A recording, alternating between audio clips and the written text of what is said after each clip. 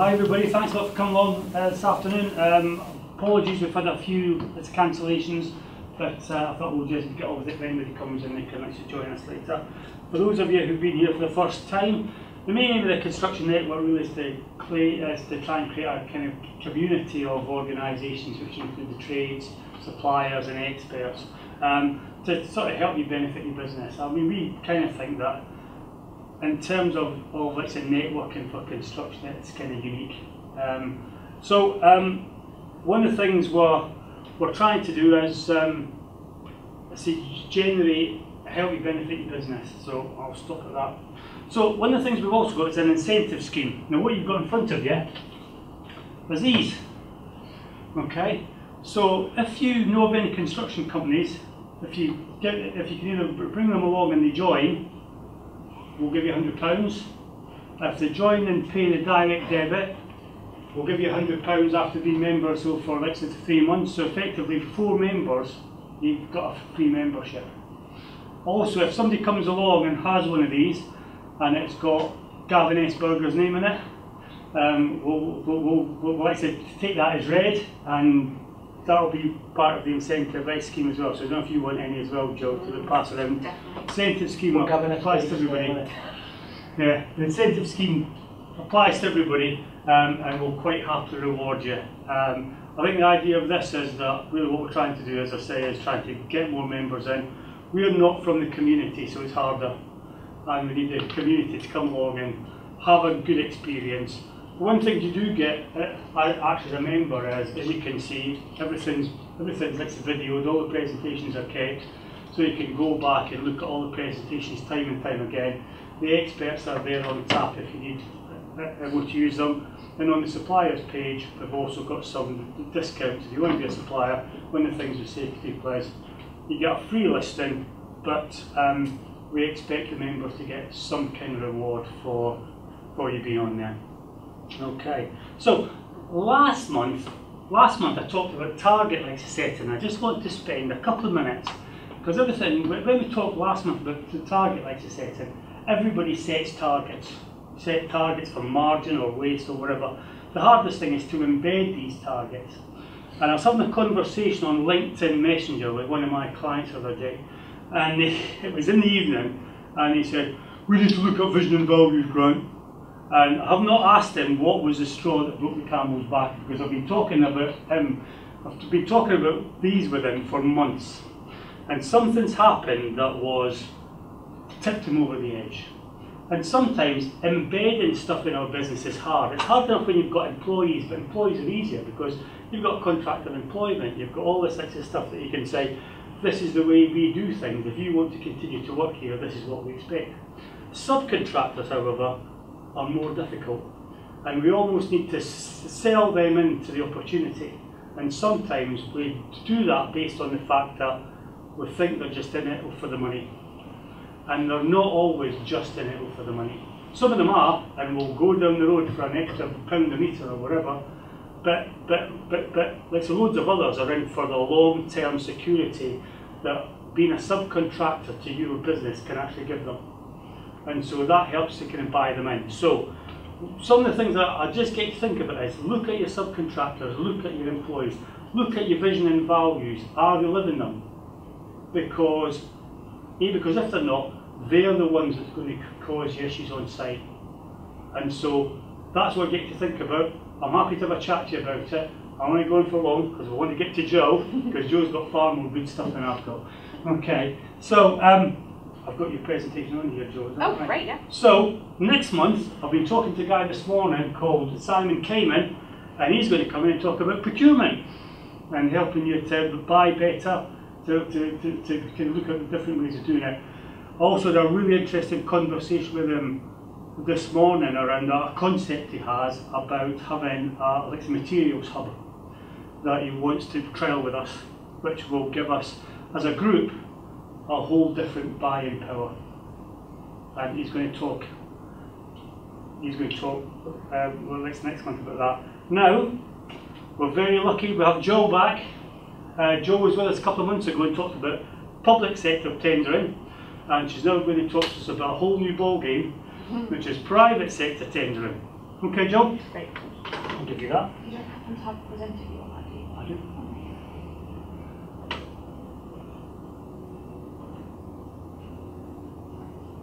What's that?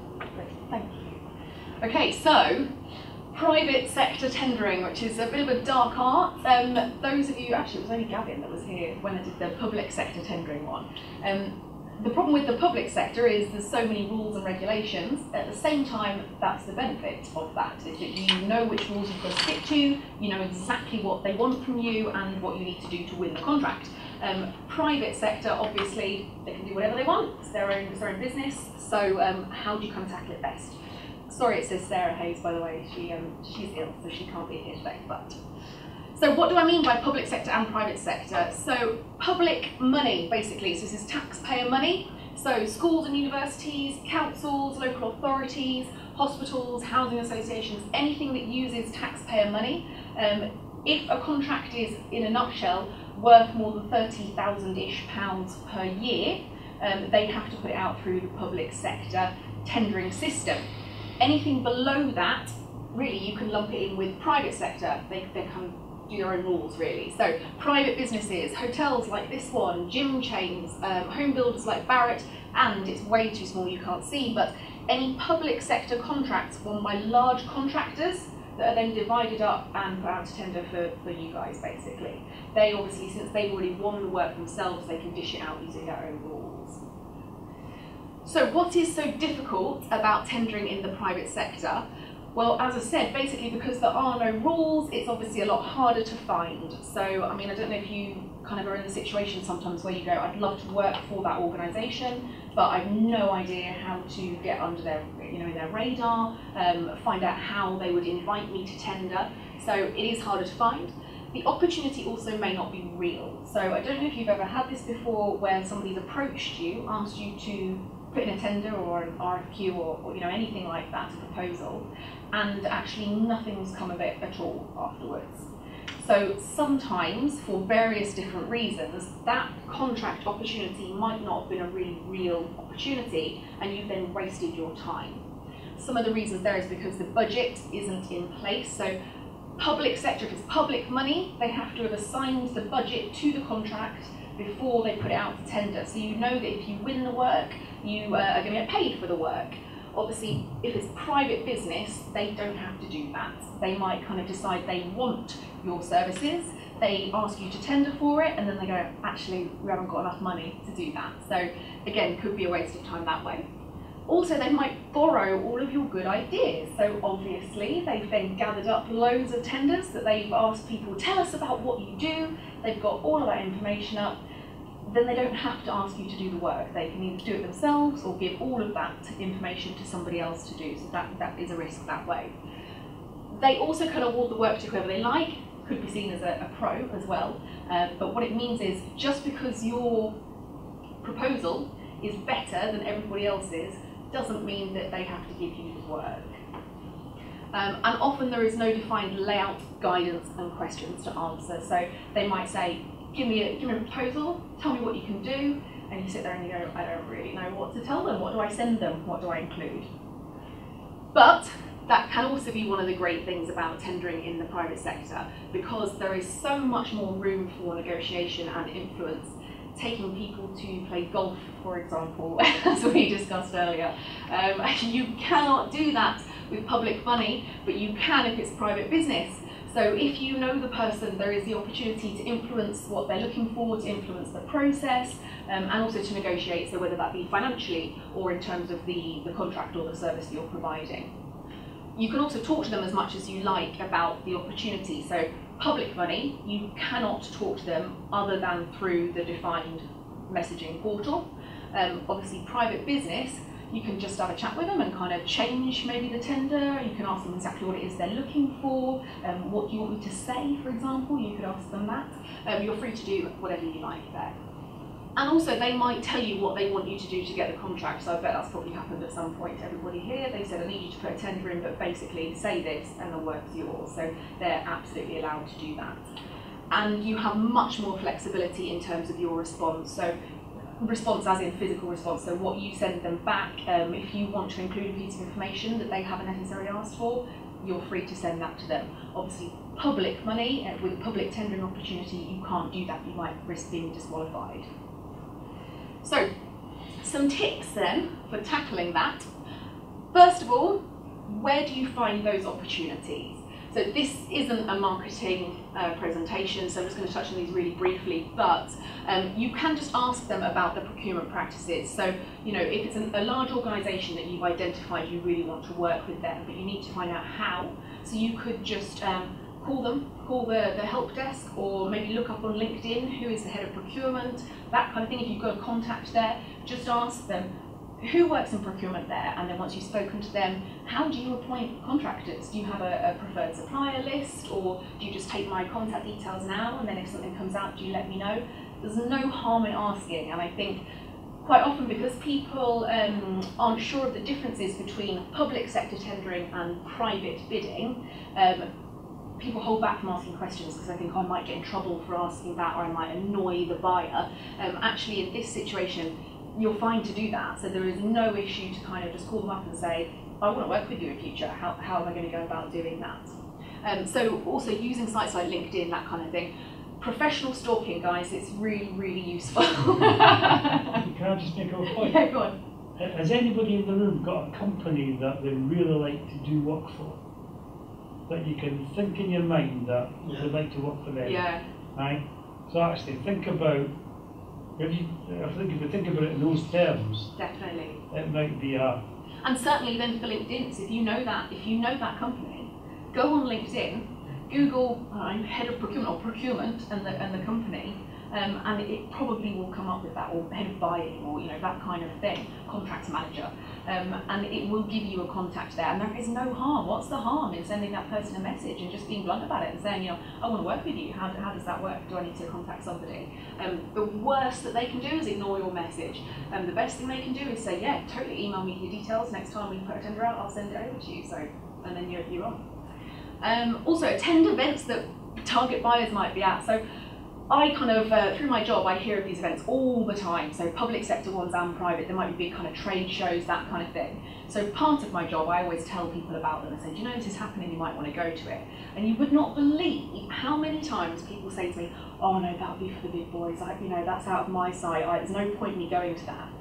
Right, but surely the person that you want to supply to, that's them then, they're going to be there, aren't they? So go to that event, and yes, absolutely, it might not immediately be of interest to you there, it might be too big for you, or not exactly what you do, but all those other attendees are your potential networking and potential contacts, aren't they? So if you've got somebody in your business that can spare just an hour or something to go to these events, also if you've already looked them up on LinkedIn, they might have advertised via LinkedIn that they're going to that event. Get there then, a bit of stalking, get yourself there, get a conversation going. That's the best way, isn't it? They're there, they're ready to talk about work, so, there you go, you're in with them that way. I'd just like to say, if anybody wants to go golfing, put it on LinkedIn. I'm quite happy to take that. So then just your generic marketing as well. I know that you've probably had sessions about this and people bang on about it all the time, but it is so important. Keep your website up to date. The first thing somebody's going to do, especially in private business, if they are looking for somebody to deliver a service for them, and perhaps they don't have a list of preferred suppliers, or perhaps they want to add people to that, the first thing they will do is Google you. And if your site looks stagnant or out of date, they'll think the business has folded, they'll think that you're not on top of stuff, there's no attention to detail, so definitely get your website up to date. And use social media for PR. I don't obviously mean your own personal Facebook page, but if you set one up for your business, then definitely use that. Everybody kind of loves a bit of that. Has anyone here heard of Nest Egg Properties or Nest Egg Developments in Leeds? Yeah. So they are on a building site opposite my office at the moment. And obviously everyone in the office is being nosy, what's going on, what are they doing there? First thing I did is Google it, and it came up with their Facebook profile. We're all now following them because we want to know what's happening, because we're nosy to the thing over the road. But also it means that if anybody in my office says, hey, do you know a local development company? Yeah, I do, because it's on my newsfeed, every single day I'm being reminded with little photos of progress, that kind of thing. So definitely, set up a company page. It doesn't have to be Facebook, does it? It can be LinkedIn and stuff, but keep doing that and keep promoting the stuff that you're doing. And entering awards. So again, loads of people kind of ignore awards, I think because they think that they are for larger organisations, or perhaps that they are fixed, or that they're expensive. But sometimes all of those things are true. Other times that they're really not. So quite a lot of them nowadays are free to enter. You don't have to attend the events night if you don't want to. Quite often, I hear through work that there aren't many entries for awards, so they want people to enter them. And if you do enter the award, you don't have to write it. I can do that for you, or anybody else, with kind of business writing skills can do that. They can write you up an award entry, submit it, and if you are shortlisted or win, you can use that logo and that piece of information on your proposals, on your professional bids and tenders, on your website, on your social media. There's kind of endless PR opportunities that, again, are going to get you visible to your potential buyers. Also attending networking events, obviously you guys can see the value in that because you're here, but it's that age-old thing, isn't it? It doesn't necessarily matter who's in the room at the time, it's a matter of who they know and their contact list. So. Okay, so what is the process in the private sector? I mean, this is an example, but the whole point really is that they don't have a defined process. So it could be all of this and more, or it could be none of it. But classic example here, so where a formal process is followed, they will probably do a market scan, and that is them either looking at their list of preferred suppliers, or, as we said, doing a Google, looking on LinkedIn, asking people who do you think would be good at providing this work. Then they will issue an RFI. Everyone know what an RFI is? Request for information. Followed by an ITT, invitation to tender, or an RFQ, request for quotes. To be honest, they're all interchangeable. Doesn't really matter which one of those you use.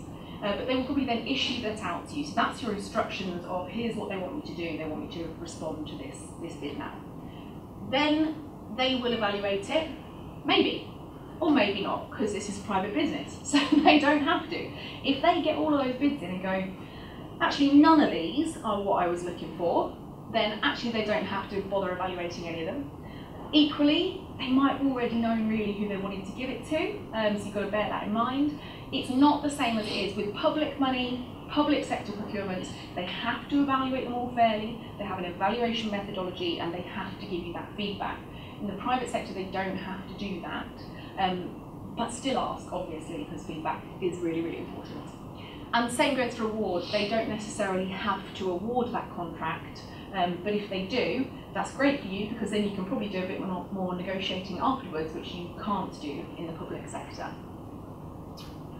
So let's say you've decided, right, I want to start getting out there and I want to start responding to some of these RFIs.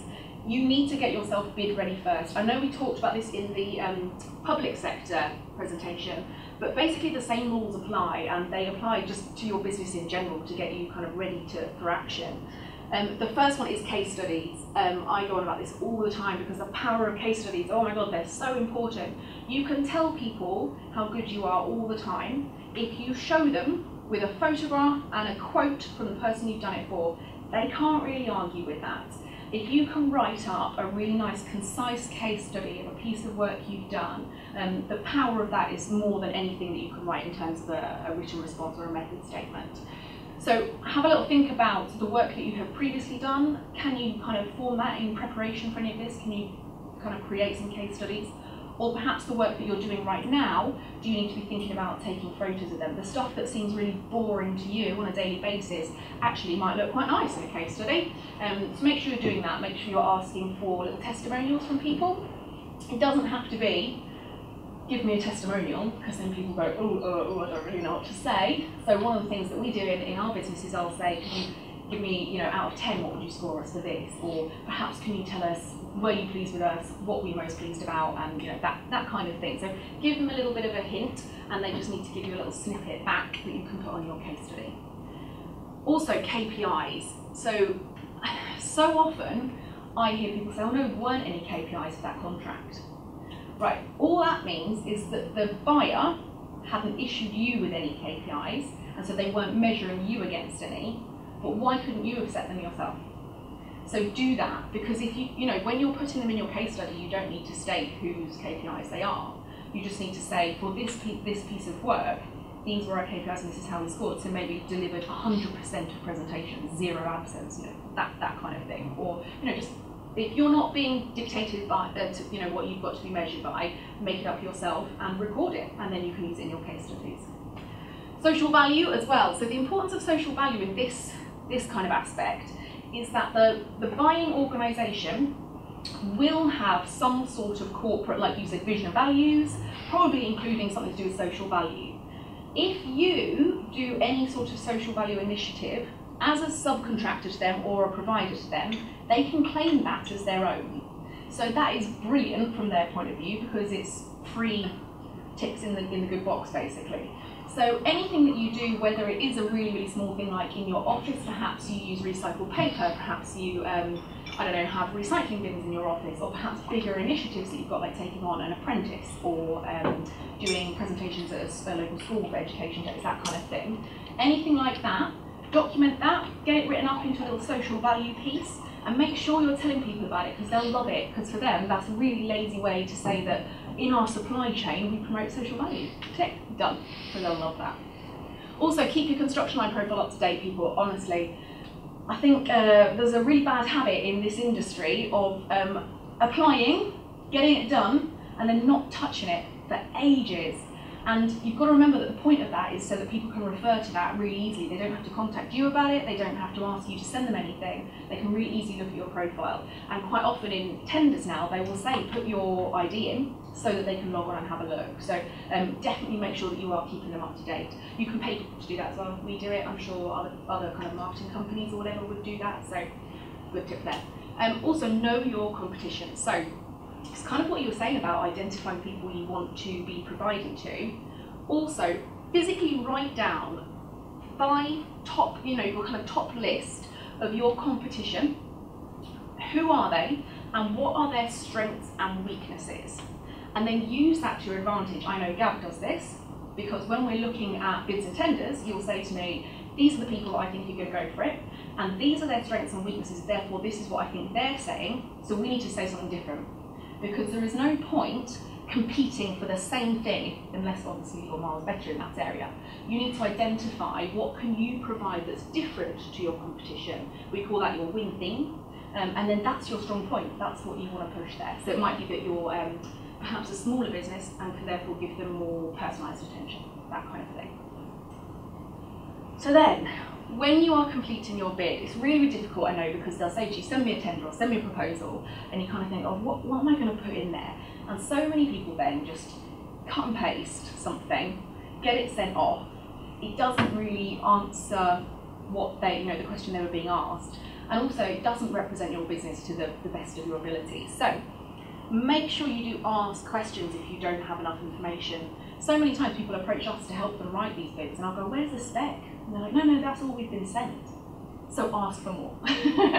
Because that's just laziness on the buyer's point of view there. They just haven't bothered writing up more, or perhaps they've forgotten to send it to you. But if you can't respond properly because you don't know exactly what's involved, ask for it then. That's a simple question, isn't it? You can't go wrong with that. So if you don't know, ask and get more information. Identify your win themes for that customer as well. So whoever it is that you are hoping to provide to, have a quick, again, stalking, but have a quick look on their website or on their LinkedIn. What are they really trying to push at the moment? So is it social value? Or maybe they're making a big deal recently about environmental stuff. Or what is it that they've been promoting? Because you know that that's key for them and their initiatives. So write about what you do in that same arena, because that's something they're focusing on at that time. So obviously it's going to be a winner. Take your time, do not rush over these things. I know that if somebody says to you, tell me what you do, it's really tempting to then just quickly respond. But if you are competing with other businesses who have a big team, perhaps like myself, we wouldn't rush that. And so your response is going to look really shoddy next to a professionally written proposal. So really don't be tempted to rush your response, take your time with it. And make sure that you include value, but not marketing waffle. So the difference between those two things, I know sometimes it can be kind of difficult to identify what's good stuff to include and what's bad, what's waffle. Well, really I would say anything that adds value when they're reading it. So if we've identified that they're pushing on their website loads of their environmental credentials at the moment, telling them about your environmental credentials is going to add value. including your brochure that they haven't asked for is not going to add value. That doesn't give them any benefit at all. Including your case studies to say, here's exactly where we've done this work before and look at some great photos and some testimonials, does add value. It shows them you wanted to know, can I do this? And I'm telling you, yes, I can. But like I say, including a flyer about some other thing that you can provide does not add value at all. So don't include waffle. They'll just get annoyed with it, and the more you give people, the less they'll read. So it's just not worth it. And then review it. So quite often, one of the services we provide is reviewing people's proposals. Quite often people will say, I think it's absolutely fine, but they'll give us a look at it anyway. Now, my job, and probably the job of somebody who is in charge of giving out the contracts and evaluating these things, is all about words and writing. So I am a real stickler for grammar and punctuation and spelling and presentation. It's just the type of person I am to have this type of job, which is going to be the same for the buying organisation. So for me, if I receive something, I know, right? So if I receive something that has those mistakes in, that annoys me, and I don't like that as much. So although, you know, maybe you are great with spelling, grammar and all that kind of thing, but if you're not, like him, make sure you do send it to somebody like me, because although you might not think it's a big deal, you might go, well, they get what I'm trying to say, right? But actually, for somebody like me, that has a negative impact there. I'm going to go, I don't like this, it's not right, they haven't even got someone to check it, you know? It can have really, really big impact. So we do it, again, lots of marketing people do it. Maybe someone in your business, you can just say, look, half an hour, just literally just read through it and just kind of check it for punctuation, layout, presentation, that kind of thing, really. And then conduct an internal lessons learned session. So this is after you've then sent it off. So do this straight away. So quite often, you know what it's like, you get something sent out the door and you think, I don't even want to speak about that, I don't want to see it for another, you know, couple of weeks. But actually that is the time to sit there and actually go, did I do what I was meant to do there? I asked somebody to help and they didn't help me, or I wanted to put in a case study but didn't have the case study written up. So do a really, really quick, jot it down on a piece of paper, lessons learned review. Maybe you've identified some bits of information that you wished you'd had written up and you didn't have to hand, and then act on those straight away, because it's much better to have it done in preparation for next time rather than next time comes around and you go, oh my God, why didn't I learn? I knew I didn't have this. So lessons learned. And then gathering feedback. So public sector tendering, you are entitled to a breakdown of feedback. That's what we were talking about earlier. They should tell you exactly what, like how you scored, why you scored that way, what was missing and what was great. In private business, they do not have to tell you, so you might not get feedback. But on the flip side, if they do give you feedback, they can be really, really candid about it and really open. So they might just say, oh, you know, that person, your competitor, they said this. And that's so invaluable. It's from the horse's mouth, you know exactly what other people said. So definitely ask for the feedback. Again, there's no harm in asking, is there? The worst they can say is, I haven't got time to do that, sorry. Fine. The best they can do is go, yeah, here was the winning bid. You know, they're allowed to do that. It's private business. Exactly, right? Yeah. Yeah. And give me something extra as well. So then create your action plan. It's the same sort of thing that we were talking about. Once you've got some feedback, make sure that you create an action plan. There's no point requesting the feedback and then doing nothing with it, obviously. You're never going to get better, but any of your competitors who have acted on their feedback will get better. So you're going to be stagnant as they're always improving. So make sure that you're acting. The other option, pay someone to do it. We do it, there's other people that do it as well. This isn't solely a sales pitch for me here. The point I'm trying to make is, if it's not your strength, don't waste your time. There really is, that's quite literally a waste of your time, but also it's pointless really. So maybe there's somebody else in your business who would be better placed to do that. You might think, oh, but I know the most about it, so I'm best to do it. But actually, if it's not your strength, you know, that's a waste of everybody's time. Or, as I say, pay somebody else to do it. We do it, we have a win rate of more than 75%. Statistically speaking, according to surveys, if you do it yourself, your win rate is about 10%. I don't know about you, but I wouldn't do anything if I was only successful 10% of the time. So that's kind of reason enough. Also, return on investment using us is usually more than £1,000 for every pound spent. So again, you can't really argue with that. A lot of people are quite scared at this stage. They kind of say, well, I don't want to pay somebody to write these proposals for me because it's such a huge chunk of that work. Do you really want to mess it up just because you didn't want to delegate that opportunity? So if you do want more of a chat about this, the thing with private sector bidding is obviously because there are no rules, every opportunity is going to be completely different. So the best time to discuss this really is the next time you get sent an RFI or RFQ. You can just contact us, you've got my card and some details and an offer. We don't charge for that kind of thing. We will easily talk through what you've been sent and how we think you should approach it. Or perhaps you've already been writing them and you just want a bit of feedback on what I think, if I think there's some areas for improvement. We're happy to do that and we don't charge. And we are doing an offer for you guys.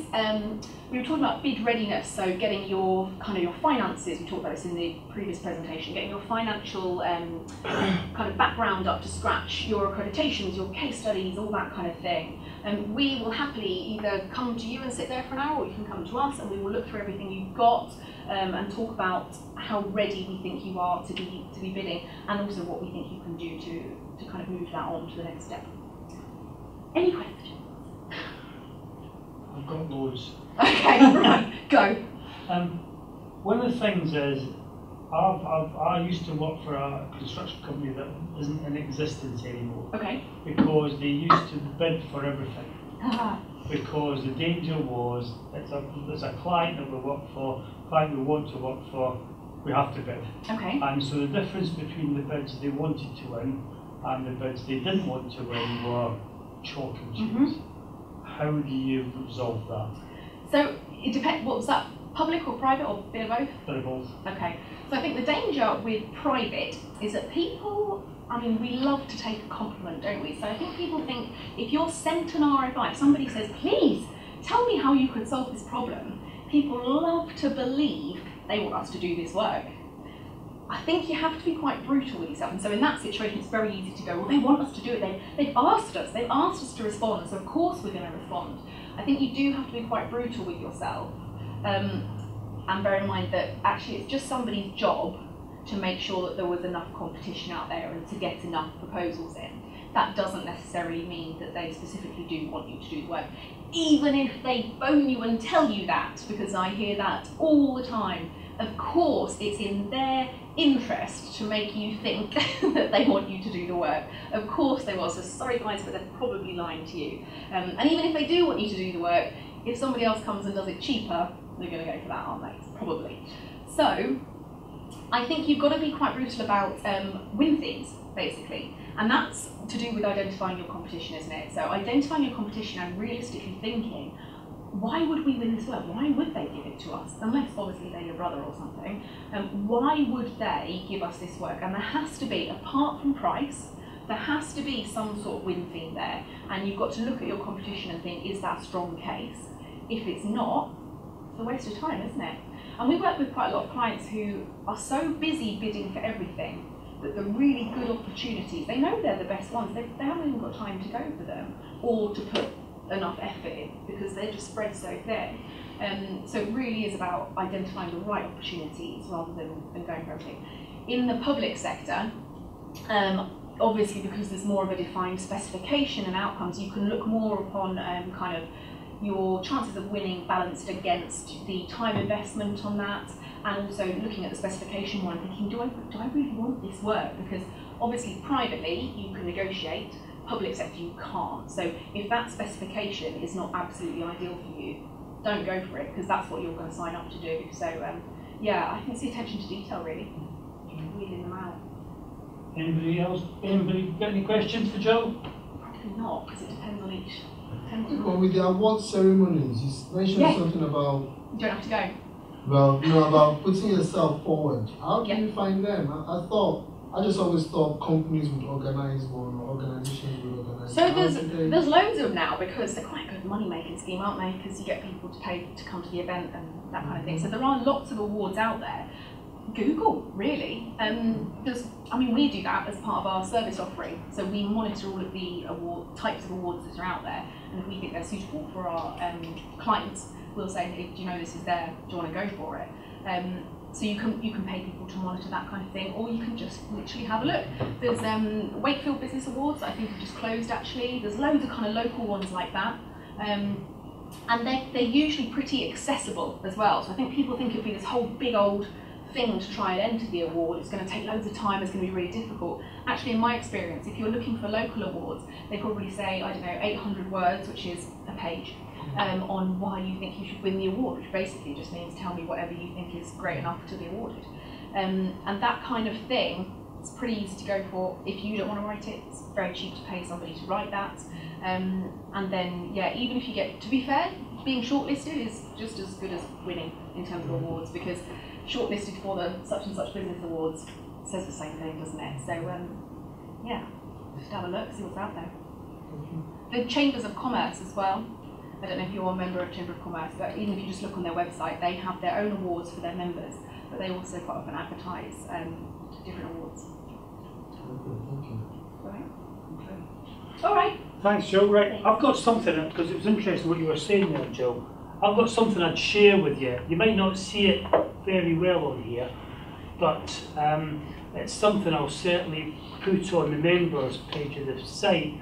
And it was something we used to use when I worked in IT. And we had our sales guys, we introduced them to a thing called TAS. Now, TAS stands for Target Account Selling, right? And so the TAS was really good because it enabled them, if I can find it on here,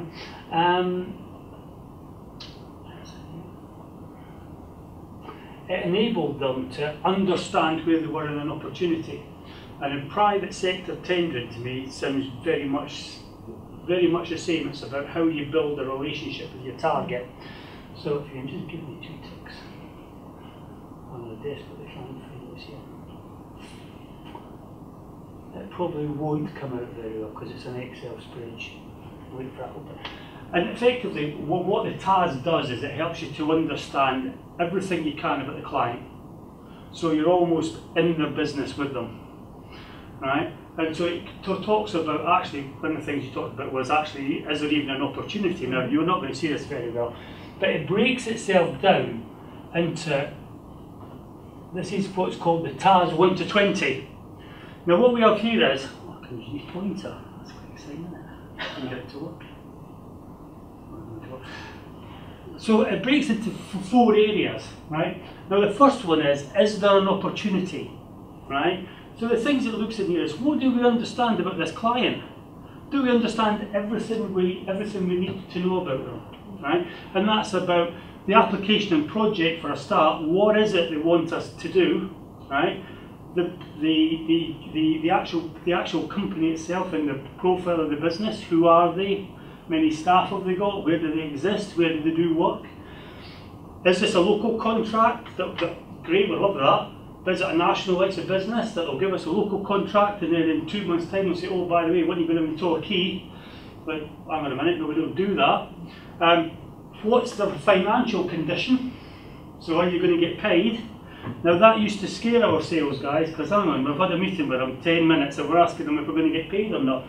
But it was one of the things, because it's a qualification tool, and it helps you as much to qualify opportunities out as it does to qualify them in. Are we going to waste our time? Are we going to end up doing all of this stuff for no return? We need to know, right? So access to funds, that's the other thing. So if it's a big project, where's the money coming from? How's it being made available? Are venture capitalists? Is the cash being made at certain points of the project that you can only apply then?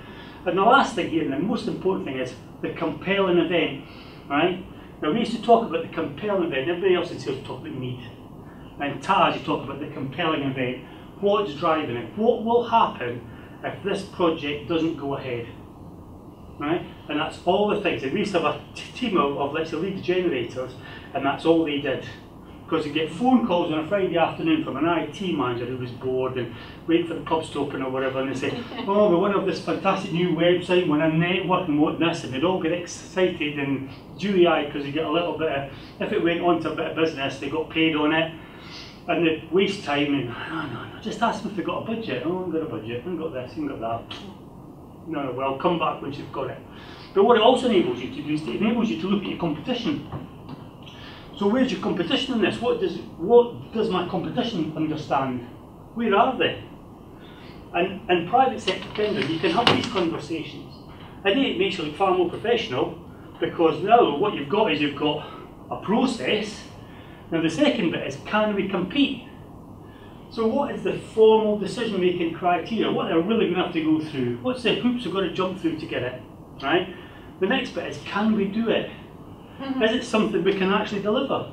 Rather than going off on a flight of fantasy and think, oh, we might get a subcontractor. No, we can't. And you worked on the 80-20 rule, because you can negotiate on the 80-20 rule. Right? The third bit is, what's the sales resource requirement?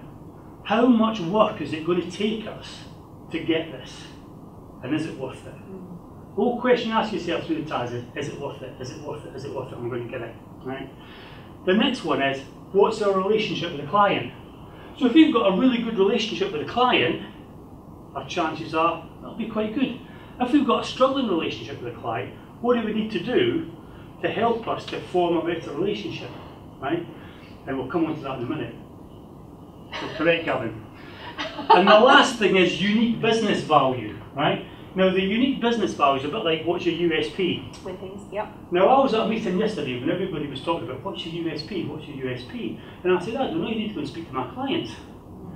Because your unique business value, your USP, is what your clients say about you. Not what you say about yourself.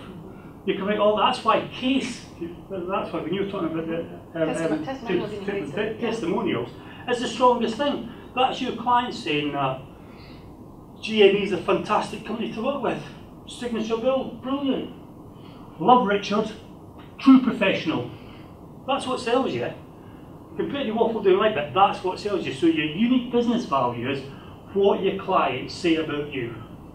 Right? Somebody says that I'm the brains of the operation, they're in trouble. The last bit is, can we win? Right? So can we actually win this? Right? So do we have inside support? Do we have guys inside the client that actually love us and want to give us the work? Right? Because that's a key thing. If we've not got inside support, how do we go about this? Getting inside support, what do we need to do to actually engage with this company? Executive credibility. Have we worked with them? Have we worked with them in the past? Do they like us? What do they like about us? Will their MD take our calls? Or do they say, oh, he's busy at the moment, can you ring back? Or do you get straight through? That's executive credibility. Those are the things you're looking for. Cultural compatibility. So actually, do we work the same way? Do we have the same vision and values, culture? Right? The next one is informal decision criteria. Which comes back to Gavin with your taking them for a few beers. Taking them to we used to take companies to the golf, we used to get to the Grand Prix, we used to take them to Ellen Road, to Wembley, to all over the places. Cost us a bloody fortune. Right? But it worked. Because that's where the work's done. That's where the business is really done. Right? Now the last thing there is politically aligned. Are we politically aligned? Are we talking to the people that will make the decision? Or are we being hedged off somewhere else, right? Now we had an opportunity with the FA, right? Huge opportunity. And now the sales guy walked around like a tall dog for about 3 months, ignoring meetings, ignoring training, ignoring, I'm working with the FA, I'm working with the FA, right? And one of the things we got companies, one of the things we got the sales guys to do was we do what's called a TAS review. And the first thing we say to them is, draw the organisation as you see it. And the idea was you draw the org chart. So I've got the MD here, I've got the directors here, this is the project team here, I'm talking in here, right? And this guy drew a box with the FA on it, and another box with external consultant. And this had gone up to board level. This is the board was all behind, oh, we're going to get the FA, fantastic. And the sales manager, when he did this, the sales manager just head went on the desk. And oh no. I said, are you going to tell the board, or will I? Because he was nowhere near the FA. He had not even talked to anybody in the FA, he talked to this external consultant for months and getting precisely nowhere. But on the back of that, he was making a big thing of it. So, he was not politically aligned, not aligned anywhere. And so if we're not talking to the person who will make the decision or can help us to make the decision, we're nowhere, right? So the last thing is it worth winning? Now this is a case of, is there gold in them hills? So what's the short-term value of this piece of this opportunity? It may be a small job with a big client. The example I've had, I did work with a construction company, and we actually went through this exercise with them, and they had two opportunities. One was for about £3.5 million in Manchester, and the other one was for, I think it was a Yorkshire Bank, and it was a shed in the back garden of the MD, I think, right? It was worth about £3,000, it was a big shed, right?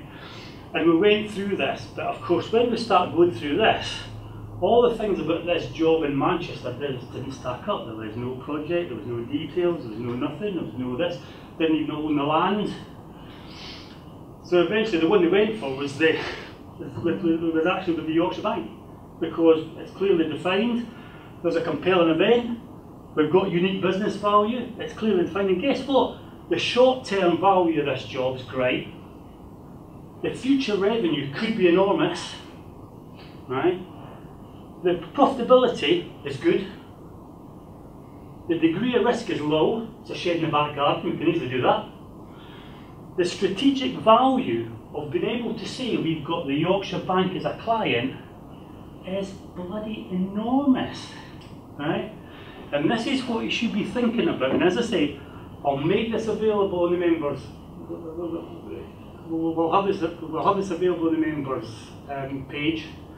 And this is just the 1 to 20. There's a full TAS plan on there, which even tells you the questions you should be asking when you go to meetings. And I'll put that on the members page as well, so you can have access to it. So when you're looking at private sector tendering, you've got a process that you can tick the box and say, yes, I know that, or that's strong, or that's weak, or I don't know. If you don't know, it's a question mark, and it's a question you need to ask them. Just in terms of asking questions as well, one of the things we haven't mentioned is, so we've talked a lot about new contracts and new pieces of work, but actually if you're if there's an incumbent as well, so if there's a current provider doing this work, if it's an ongoing requirement, and they have put it out to tender, so it may be because they want to move away, but you don't know that, and so it's all about, like you said, asking the questions. Yeah. So if there is somebody providing this work at the moment, you need to ask them, why are you going to move? Because there's a very real possibility that actually the reason they put it out to tender is to scare the current provider into reducing their price, or just frankly being a bit better, or to shake it up, that kind of thing. So you really need to identify, is there actually a real chance, like you put about kind of the compelling event. Exactly, compelling event. So is there a compelling reason for them to move away from their current provider, or actually are they just trying to scare them? Or perhaps, I talked about borrowing ideas, do they want to stick with their current provider, but perhaps say, well, so-and-so is doing this, and then the current provider will do that. So that's something that, again, like you just mentioned, you need to ask that right at the beginning, and that's a valid question. You can't, people, like I say, they're so worried about asking, but actually, if you receive this invitation to tender or request for quote or whatever, and you know that somebody is currently doing the work, it's a very valid question to call them or see them, whatever, meet them, and say, are you really looking to move, and why? Because obviously they'll probably lie to you and say, yes, we are looking to move, but why? What's the reason?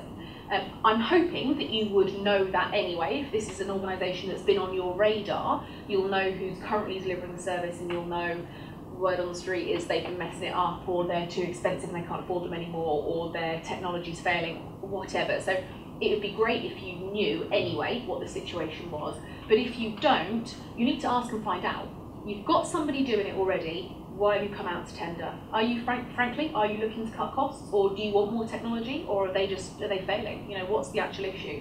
And obviously then, on that, like you said, you can then either qualify it out, you can say this is not worth it, there's no real opportunity, it's going to cost us a fortune to put a tender in, it's not really worth it, bit of a gamble.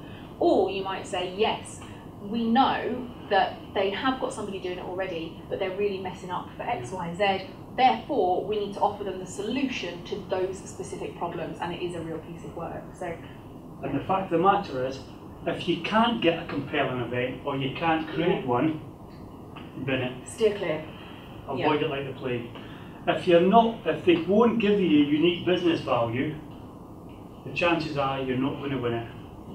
if you're not politically aligned with the person that will make the decision, the chances are you're not going to win it. If the strategic value is no good, steer clear, right?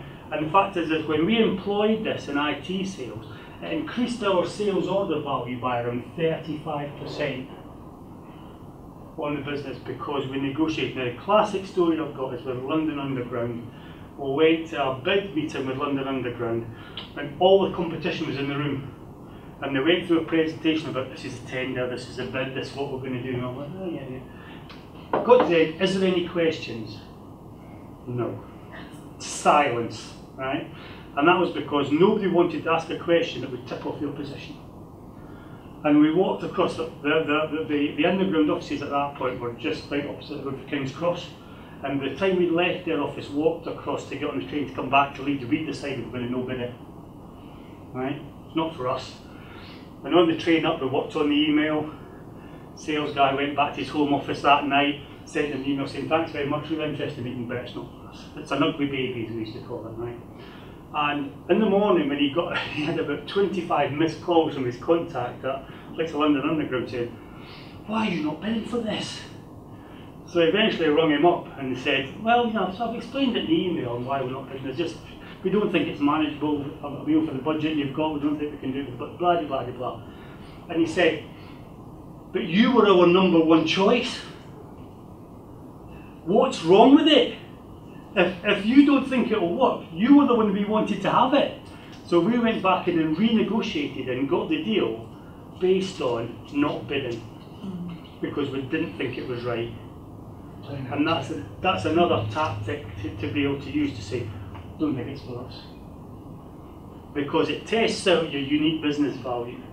And so it gives you data. And as I say, I'll happily let you share this along with the full task plan on the members page. You can go and look at it. It will help you when you're looking up tendering, particularly in the private sector, and it may work some of it in the public sector. Yeah, it does definitely sound transparent. Yeah, the thing you need to ignore in the public sector is the informal decision-making criteria, because that ain't going to happen. Don't try it, you'll get kicked out. You'll get binned. Don't do anything like that. Don't offer them a game of golf. Don't try and buy them coffee. Don't do anything. But everything else, though, really, in terms of that, can be kind of combined into, we call it opportunity cost. Yeah, yeah.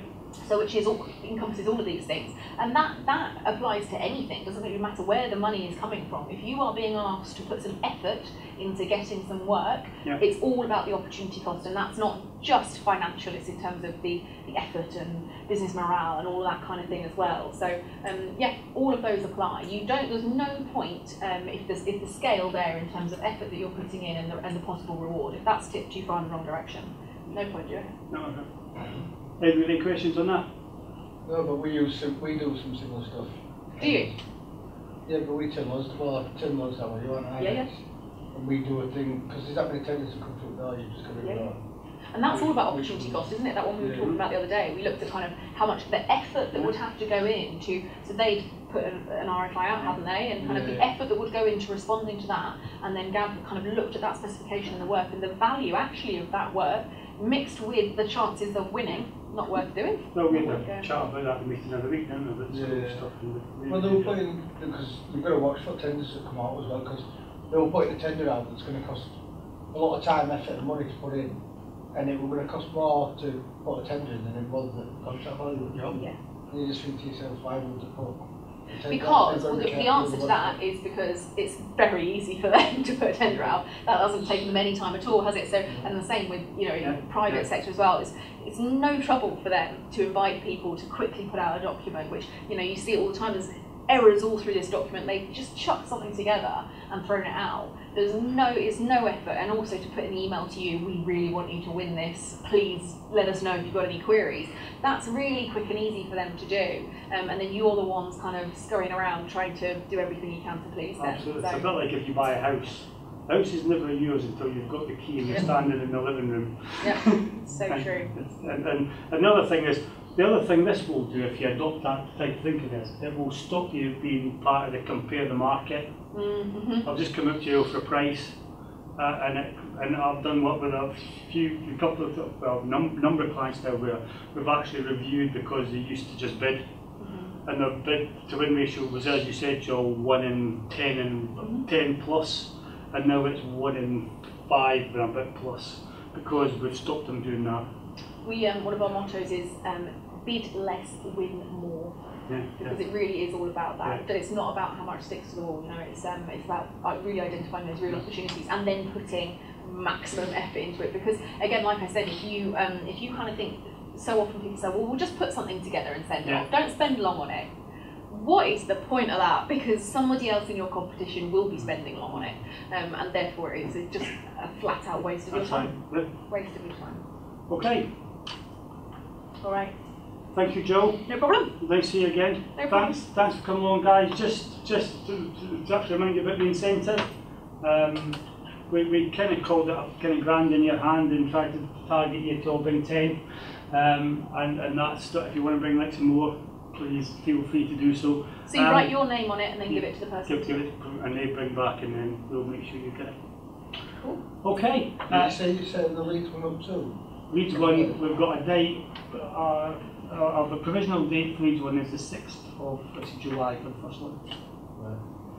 But I'll confirm that early next week. Okay. So you join it as an organisation? You join it as an organisation. So like, if Signature joined it, then obviously Simon will Could come over to join it as an organisation, yeah. There have been a few people that are not made it today. No, there's been a few, yeah, there's been a few, but normally more than this. But anyway, thank you for your time. If you want to talk to me about this, I'm happy to do so. But as I say, it'll be on the members page as from Monday, Tuesday, and you can have a look at it. I would get Tuesday, it's bank holiday Monday. Every day's a holiday. I would get you to look at the whole task plan, the whole 8-pager, because it will give you questions and things you should be asking. It's almost it's not quite an idiot's guide to questions to ask, but we used it for, as I say, we used it for our sales guys. Increased our sales order value by 35% because it just got sales guys not to talk to the IT guy, they had to get into the boardroom and talk to directors, because at some point in the deal the director is going to want to have a look in your eyes and see who you are and what you're like, and they tend to get involved right at the start and right at the end. Right at the start to say, yeah, go over chat with you, right at the end when they hand you the cheque or hand you the contract. Okay, if you want to join us in the bar as normal, we'll happily buy you a drink. Thanks for coming, and hopefully we'll see you again. What do you do then, Grant?